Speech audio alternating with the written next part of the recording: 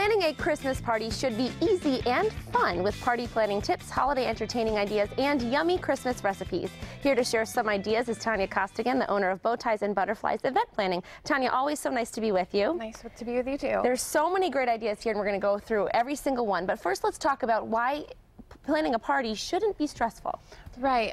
There's plenty of time. As you notice, we've all been in the stores around Halloween, and we're like, what? Christmas stuff already? You know? The music already? Oh my gosh. So, I mean, that's a perfect time to start getting a head start on, you know, gathering the different food or decorations that you want to have at your party. It's, you know, a way to get a head start.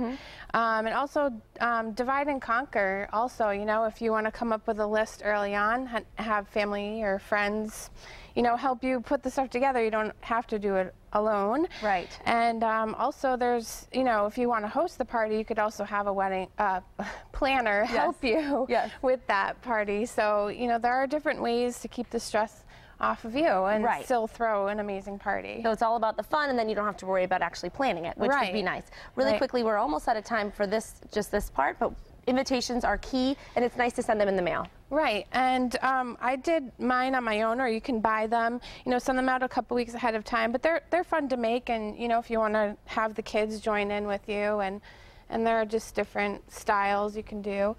And they're so fun for people to get in the mail. Yes. Yeah, they're so pretty. And there's a lot more to talk about, obviously. Yes, I'm looking forward to hearing all of the ideas. Thanks so much, Tanya. You're and you can see all these ideas again. Just log on to mymassappeal.com later today. If you think that planning a Christmas party is a daunting task, we are going to prove how fun and simple it can be. Here to tell you how to be the hostess with the mostest, or the host with the most. The host with the most. Is Tanya Costigan, the owner of Bow Ties and Butterflies Event Planning. Tanya, great to be with you again. Same here. So we're going to go through your great ideas because they are so fantastic. We can't wait to show everyone, starting at this end. Right, so starting with some desserts, we have some coconut macaroon Christmas trees. You can actually take them off of the form and eat them. I just might. Yeah, and those are from Pasture Patties in Hadley. So if you don't have time to make something like that, you can certainly order them. Pick one up. That is beautiful. I don't want to ruin it. It's too pretty.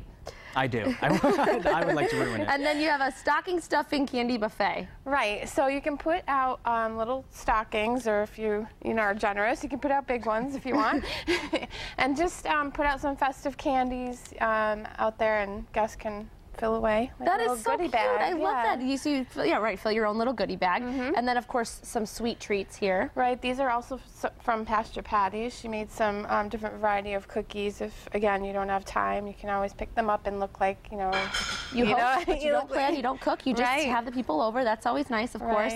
These are adorable, the Rudolph cake pops. Yeah, these are kind of a trendy thing right now, is cake pops for any kind of event. And I got these from Sweet Indulgence, actually, in Warwick, Rhode Island. They sent them out just for the show so they could show them off, but they're bite-sized cake pops. They're so cute. Yeah, and cake pops are so hot right now. You're right. Everyone's doing cake pops. They are. They're adorable. So you could order them. The little glitter nose are so I cute. know. I would just order. I would. Yeah.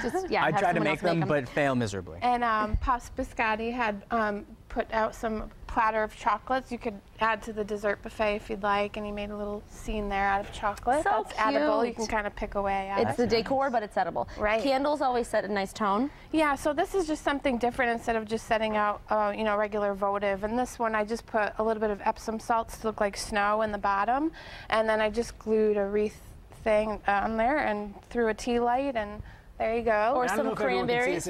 This is absolutely gorgeous, and it's one of those things. Normally, you go out and you have to pay $20, $30 to get a nice candle. Yeah. This candle probably cost maybe $1. Right. And it's gorgeous. Yeah, and then same with this one. I just picked up some fresh cranberries from the grocery store, threw some water and a floating candle in a dish that I had around the house, and just add some so creative. frosting. I love that idea. And of course, these little mixers are very fun for your drinks. And little paper straws, those are also trendy. These are easy to make for a centerpiece or just for decoration. They are, and if I advise wearing some gloves when you make these, because I made the mistake of not wearing any and my fingers were sticky, but you just take adhesive spray glue, you spray the entire pine cone, and then I had filled like a freezer bag with different glitter, and then I just shake it up, and take it out and throw it in. It took good a idea. couple minutes. And really. it looks amazing. I think it has such a huge impact. It looks Yeah. beautiful. These are great little favors or gifts to give away. Yeah, and I would love to get one of these. These are hot chocolate mix with some mini marshmallows, and then I just attached a little nip of Bailey's onto that. That's And- so oh, cute, Tanya. sorry about that. No Yeah. problem. That's so cute. I think Yeah. it's what was coming my way, but I can't have Bailey's. Hot cocoa, I can. Yep. And then the gift search. That's adorable too. Yeah, the gift search I thought was something different if you're looking for a different way to exchange gifts rather than just like, here you go, here you go.